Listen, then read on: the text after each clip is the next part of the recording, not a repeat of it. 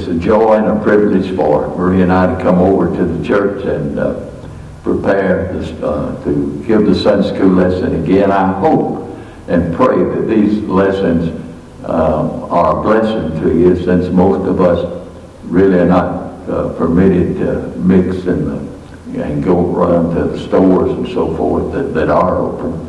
And I just trust that this has been a blessing through these weeks. And we're looking forward and praying that the day is soon coming that we can get out and mix again and be together and see each other again in blessed Christian fellowship. Let's have a word of prayer, and then we'll begin with our lesson. Our Father, we come to you this morning. We're so grateful for our Lord. We're grateful that you love us and care for us. We're grateful that we're precious in your sight. And we just want to tell you this morning, Lord, that we love you. We love your Son, the Lord Jesus Christ. And we love the sweet Holy Spirit who empowers us in our Christian life. And we love this good old way, Lord, that old path that we just read about this morning, that blessed old path that has been trod through the ages by men and women of yore who loved you and loved your way, and who are now waiting for all your children to get home. Lord, remember all in our class, Lord, that need a special touch this morning. You know those that are not doing well. I pray, Lord, you touch Brother Lee today, Brother Lee Lawrence, and that this would be a great day for him. He'd be much better and soon be able to be home. And God, I pray that you bless every one of our class members wherever they are. You just bless them in their homes. You'd strengthen them, encourage them, and give us that blessed assurance that God is always going to be with us. Now lead us today and bless this lesson. In Christ Jesus' name we pray. Amen. In our lesson today, we come to the third and the last division in Romans. Now, beginning with chapter 1, for the first 7 or 8 chapters, we've dealt with doctrine. We've seen, first of all, we've seen tremendous unrighteousness and sin. In chapter 1, the Apostle Paul explains and brings out the depth and the depravity of sin. He names over so many vile and wicked sins. And those people that are occupied with them, if they realize anything, they realize how wicked that is. But then in chapter 2, he begins dealing with the self-righteous. And we soon found that the self-righteous are just as wicked as those in chapter 1. That when we really believe that we have, that we're a little better than somebody else, that we're not. That we are not better than any other sinner. That all sinners are sinners in the sight of God. And then we begin to learn how we are justified in God's sight. That we are justified by faith, and through faith in the Lord Jesus Christ. And now we come today to what many of the theological men and women have called the shoe leather of Romans, meaning our daily walk with God. Now I want you to notice, I'm going to read a few verses and then make a few comments about them. I beseech you, therefore, brethren, by the mercies of God, that you present your bodies a living sacrifice, holy, acceptable to God, which is your reasonable service. And be not conformed to this world, but be transformed by the renewing of your mind, that you may prove what is the good and acceptable and perfect will of God. Now, these verses that I've read to you, Bible scholars, all of you who read your Bibles, like you've read those verses so many times. You've heard so many sermons preached about God's mercy and presenting ourselves to Him as a living sacrifice. Till sometimes we forget the meaning. So let's just, in our minds, go back a moment to the mind of the Apostle Paul when he was writing this letter. Now, he'd been preaching for 20, maybe 25 years. He'd been going and giving out this great gospel. And he'd been in the edge of Europe when he went to Macedonia and then over into Greece. But he'd never been over into all of the further western part of Europe. And he'd always wanted to go to Rome. He wanted to preach to those people in Rome. He wanted to go on to Spain. He wanted everybody to hear about the Lord Jesus. And his heart was so burdened for dying souls. He wanted everybody to know about the Lord. And he had this vision and this burden to go to Rome for several years. But the Lord had not permitted him to do so. And so here in Greece, in Corinth, he got the burden to write this letter. And then when he learned that there was a little lady there that was going to go to Rome. She was a business lady. She had business there. She was a Christian, a follower of God. And she agreed she would take this letter to the church, or the churches in Rome. And so Paul began to write this letter, and the Holy Spirit moved upon him. I wish we could have been there. I wish we could have heard him as he was walking. I suspect he started out in a sitting position. He had the secretary there, this man, a Christian brother. We don't really know who he is or who he was, but and he wasn't being paid. He just wanted to do something for God, and he was a willing scribe. And so he wrote down what the Apostle Paul was speaking here under the direction of the Holy Spirit. And I picture Paul sitting and beginning to dictate this letter. And then as the Spirit of God began to move on him, I see him in my mind's eye walking around in the room as the Spirit moves upon him.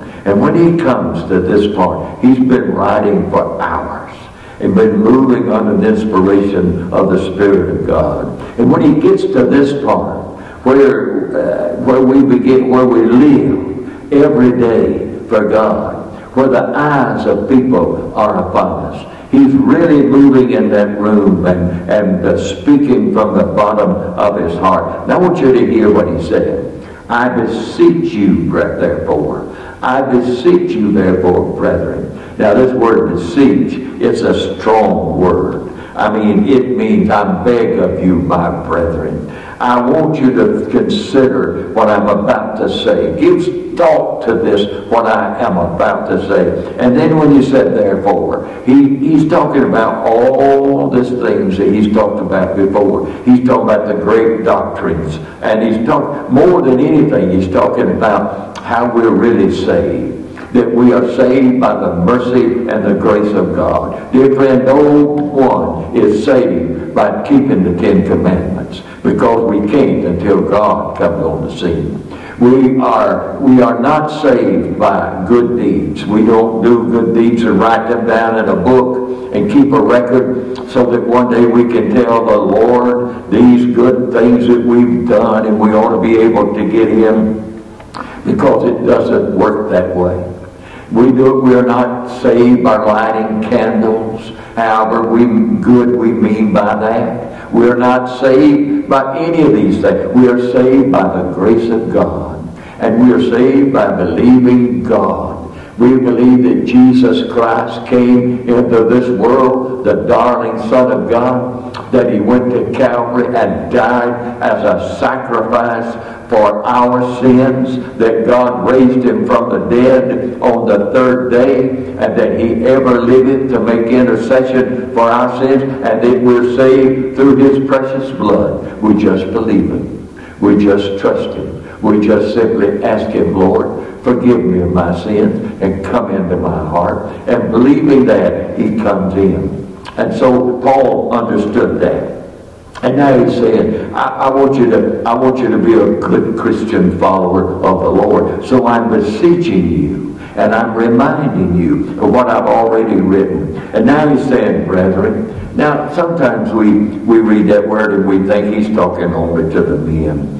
I beseech you, therefore, brethren and sisters, and I beseech you, therefore, young folk, and I beseech you, therefore, teenagers, I beseech you, therefore, boys and girls, that Jesus Christ loves you. And then he's saying, by the mercies of God, I've got some things I want you to do. You ever thought about God's mercy?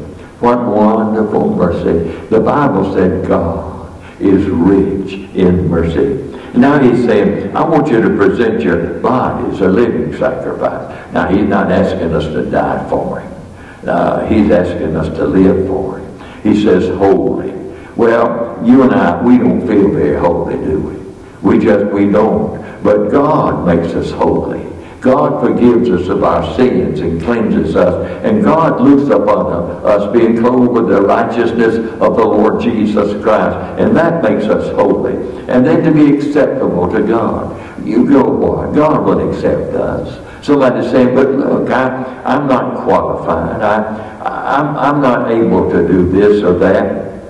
Dear friend, none of us are qualified. God does the qualifying. He said, I'll accept you if you offer yourself to me.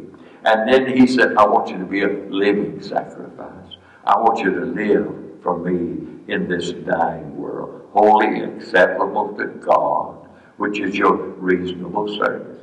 I mean, we're not doing anything outstanding. We're just being a servant of God. And all of us want to be worthwhile. All of us want to walk and live right before our fellow man and have the Lord to speak through us and to help people turn to Jesus and be saved. And then he said in the second verse, and do not be conformed to this world. Now, when he says world, he means age. And do not be conformed to this age. You see, this age, as all ages, have been against God. And there's no fault in this age about God.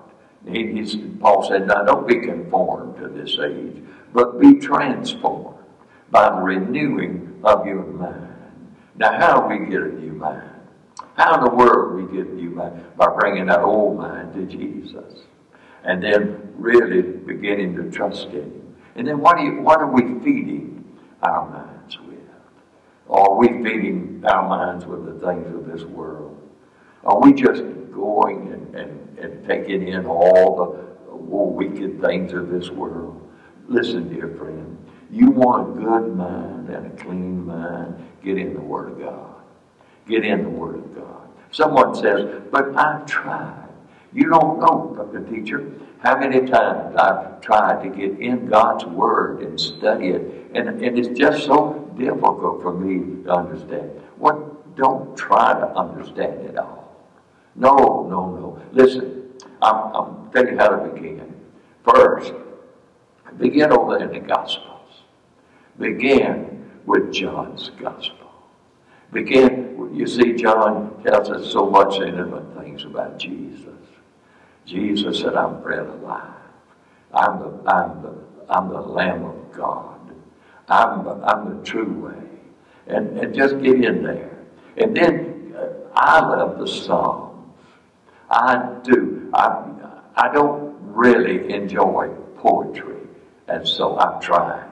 But I just can't. But the Psalms has a sweetness and a mellowness. And I find God in the Psalms. And just simply sit down there with the Psalms and the Proverbs. And begin just asking God, Lord, I want a new mind. I want to be transformed. I want my mind renewed. And I'm turning to the Word of God. And then to pray to the Lord every day. Now, look at verse 3. For I say, through the grace given to me to everyone who's among you, not to think of himself more highly than he ought to think. Now, Paul's really getting down here where the leather meets the road. He's saying to me, and he's saying to you, don't think more highly of yourself than you ought to.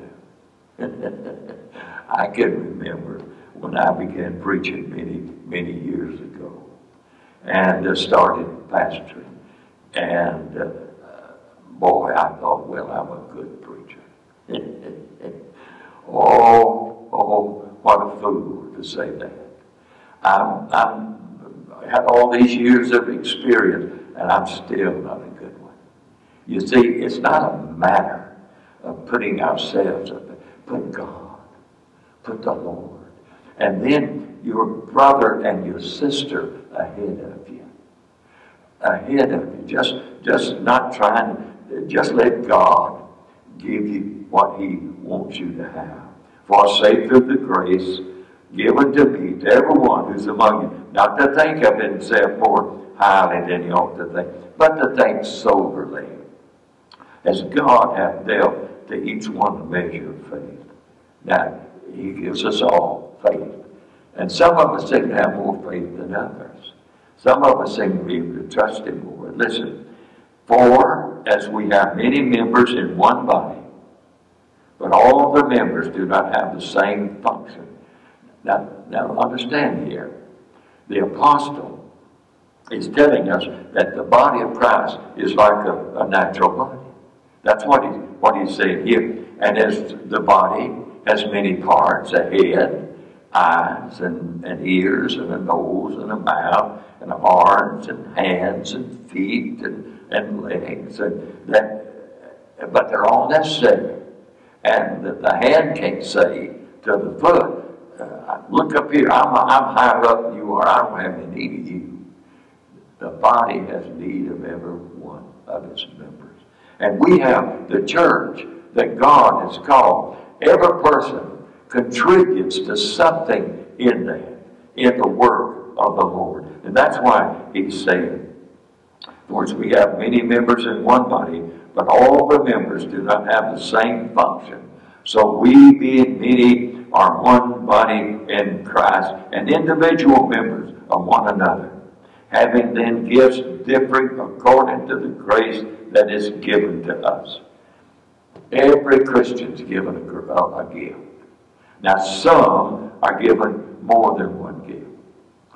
I've had many pastor friends that I know that had the ability to preach and the ability to sing. Oh, what a blessing. What a blessing a pastor is who can sing as well as preach, who can help bring blessings through music. Music is such a blessing. Listening to the hymns of the church, just letting them ring out in our heart and in our soul and make us think of God and one another. And so God gives everybody a gift. He may give to some of us one or two gifts, and he may give to others 3 or 4 gifts, but everybody has a gift. I hear somebody say, but I don't know what mine is. Well, ask God.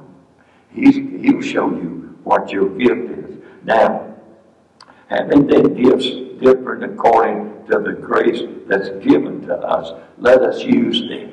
Ask God to use us. Well, I hear folks our age, my age, saying, but I'm old and I don't get out much anymore. What kind of use am I? Well, God has something for you to do.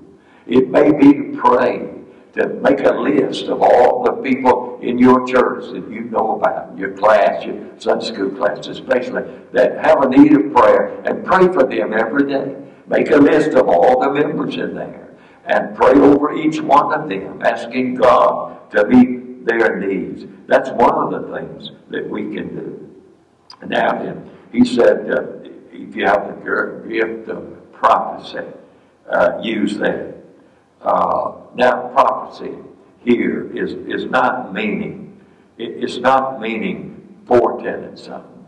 It's meaning saying a good word, Saying a good word. People need to hear a good word.